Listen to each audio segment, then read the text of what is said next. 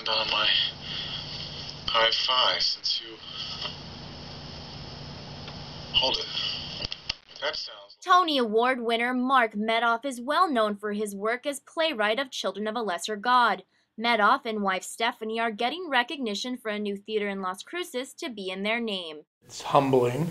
It's a wonderful honor, and I think it not only honors us, but it honors everybody in our family and thousands of students and friends. Mark says what means a lot to him is that his mentors were involved in the process that led to the Center for the Arts, such as Herschel Zone. The original people who went to the administration and said we need new Center for the Arts were graphic artists, Connie Hines, Amu Devastali, Sally Cutter.